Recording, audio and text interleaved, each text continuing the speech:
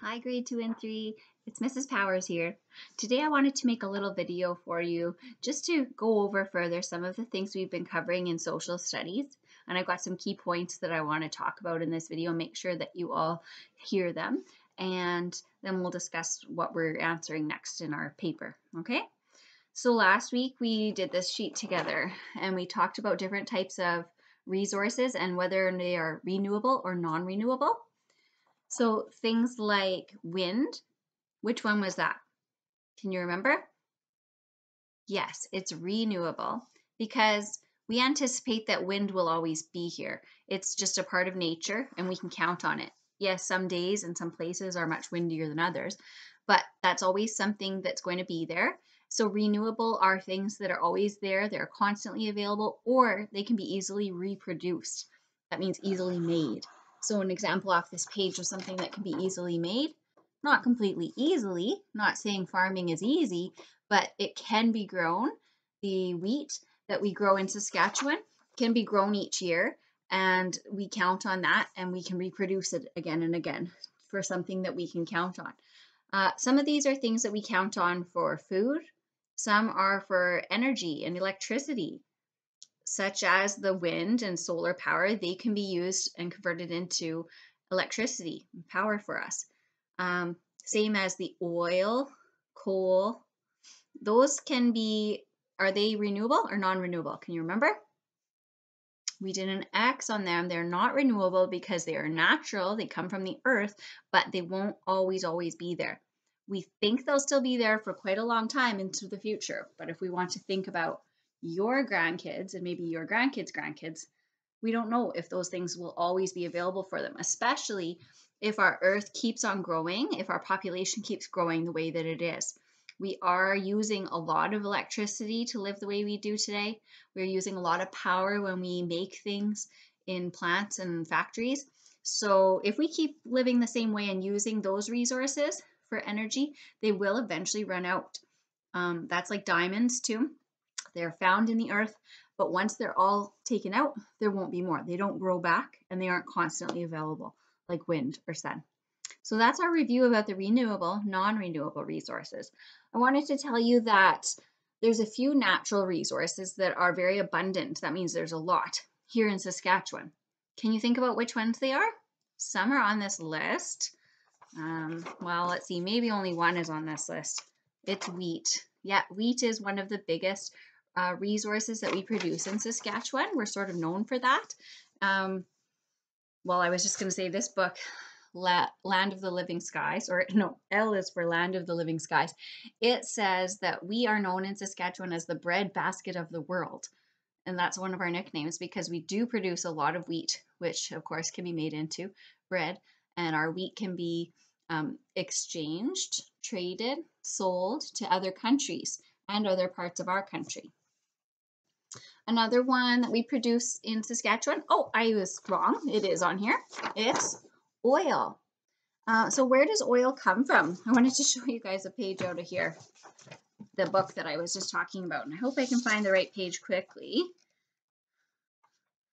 But oil comes from drilling rigs. Oh, there it is. O is for oil.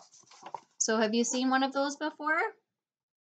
You probably have if you've gone on car rides outside of the city. Not right outside of Regina, but if you've driven around Saskatchewan, you might have seen those before. It says in Saskatchewan, you'll see drilling rigs from field to field, pumping oil to fuel our cars with the second biggest yields. And I'm going to read a little bit more out of this page for you guys. I used some of these pictures in my other social studies class too, but there's also extra information on the side, which I didn't read to them. But since you're in grade 2, 3, I'm going to read this part about the oil, okay? Hundreds of million years ago, even before the dinosaurs, what is now Saskatchewan had a lush tropical sea environment. Can you imagine that? Did you know that from visiting the museum or anything? That we were actually underwater millions and millions of years ago here in Saskatchewan's area? So the microscopic plants and animals eventually became oil, which we drill today. Oil is important for the energy it provides for this country. We produce about 1/5 of all the oil in Canada, making us second to Alberta. So you might know that a lot of oil comes from Alberta. Maybe you know someone that lives in Alberta and they work in the oil industry.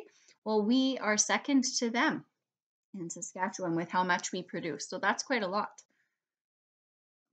The main oil rigs are situated around Kindersley, Swift Current, and Weyburn, Estevan. There are also rich oil sands in the remote north, so up in the very high northern part of our province too. We have another gift left behind when the sea environment of millions of years ago evaporated. That is potash. So that's good because I was going to come to that as another one of our resources here in Saskatchewan that we are known for, that we make a lot of, and it's potash. So I'm glad it says it on this page too. This mineral was first discovered when they were drilling for oil, and it has made Saskatchewan one of the world's largest producers for over 40 years. Some of the most important users of potash use it for glass, soap, and soil fertilizer. So you might have heard of potash, you might not have, but if you've heard of it and wondered what it's for, that is what immediately comes to my mind, is that we make a lot of potash here and it's made for using in fertilizer. That's what I knew about it before. But there's other uses too. It could be included in glass, soap, and then the soil fertilizer. Okay, so far I've mentioned to you guys 3 of the big resources here in Saskatchewan. Let's say them again: wheat, oil, and potash. Big words. I should write those down and hold them up for you so you can see how they're spelled. I don't have my whiteboard with me right now, so I'll do that after. But wheat, oil, and potash are big ones. A couple other big ones: timber. And what that means is trees. Now, here in southern Saskatchewan, where we live, there aren't an overabundance of trees. We do have a lot, but we aren't cutting them down for an industry here. Do you know where they are doing that in Saskatchewan? Up north. So if you've ever been to Waskesiu, up in or Prince Albert National Park, near there are a lot of trees grown and cut down, and they are cut down for good use, for purpose. It's an industry of forestry where they grow the trees, they cut them down, they plant more trees. So is that renewable? I'm gonna have to ask you guys to leave, okay? Just doing a video. Thanks. It is. It's renewable if it can be planted and grown again. It can be reproduced. So we have timber, or forest, trees, wood. That all kind of means the same thing. That's another resource found in Saskatchewan. Excuse me, please. Sorry, that's my kids. That's working from home, hey? Another one is uranium. And there's a place in Saskatchewan called Uranium City. And around that area of Uranium City, there has been a lot of uranium found. So it's another mineral that can be mined. And it is one of our biggest resources here.